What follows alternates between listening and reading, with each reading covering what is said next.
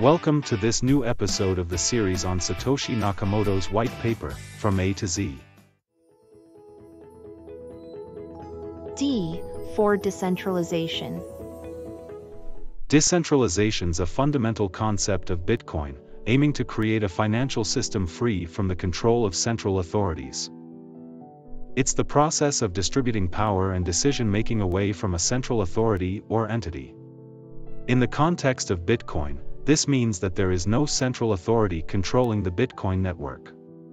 Instead, it's maintained by a decentralized network of users, known as nodes.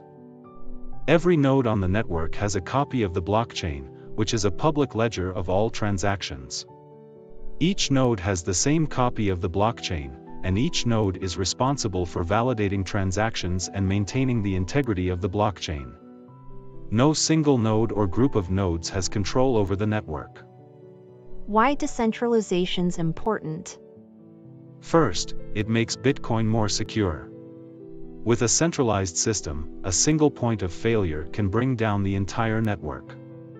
With a decentralized system, there's no single point of failure, making it much harder for attackers to compromise the network. Second, decentralization helps to promote transparency and accountability. With a centralized system, decisions are made by a small group of people who may have their own interests in mind. But with a decentralized system, decisions are made by the network as a whole, ensuring that everyone has a say in how the network operates. Thanks for watching, and be sure to check out our other videos in this series. And until then, stay free to choose.